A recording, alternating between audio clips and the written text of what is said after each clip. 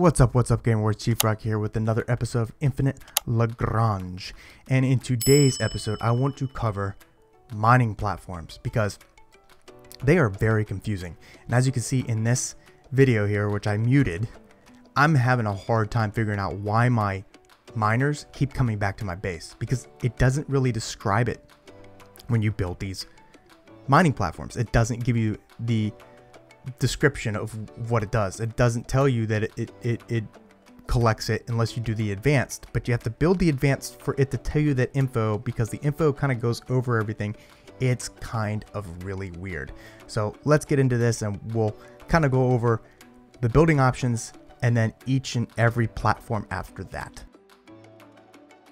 Alright, so when you go to build any of the platforms or an outpost, it's pretty much the same thing. You need a utility ship, you click on the area you want, and you'll get this option here. You'll do the outpost, the basic mining platform, the intermediate mining platform, and the advanced mining platform. And as you can see here, over the intermediate and the advanced, the letters actually go over each other. So it's kind of hard to decipher what it actually does and what the benefits of having either one is. You can also see here the price of each one and how many you can have. Alright, so for the basic mining platform, it is just that. It slightly increases the mining speed, and that's going to be different for each and every type of miner you have. That's it. It covers a 2x2 block square, and that's pretty much it.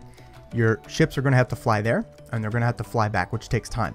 So you're going to have to kind of figure out like how big the distance you want is, or if you want your outpost or your base right next to it. But it has to go back to your base, not an outpost, not the mining platform. The basic mining platform only slightly increases it and gives you a wider area to mine from.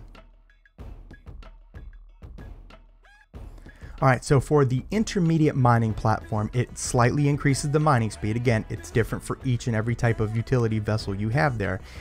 But it also lowers the resource node's level by 1. So if you have a level 5 resource node in there and you only have medium mining utility vessels, then this will lower that so that you could use that medium vessel to get that higher end ore.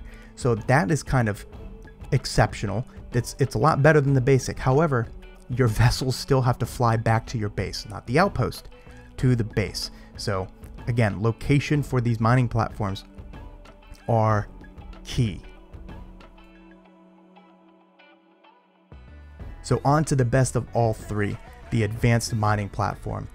This thing is great. This is what you want to get, and there's many different reasons why. It greatly increases the mining speed of all the utility vessels. It also reduces the nodes by 2 levels. So again, if you don't have a lot of the large utility ships, it will reduce that. So let's say you have a level 6 resource module, it will bring it down to a level 4, and that's just fantastic. The other advantage of this is you don't have to fly your utility ships back to your base anymore. It drops off at the advanced mining platform and you will receive the resources. This is literally great. You only get 2 of them though, and they're quite expensive on the crystals. So these are literally the pinnacle. This platform with the large utility vessels, you're set for the rest of the game.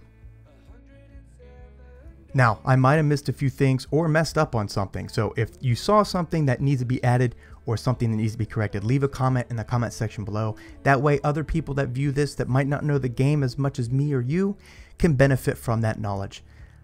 That's all I got. I hope you guys enjoyed. Chief Rocky out.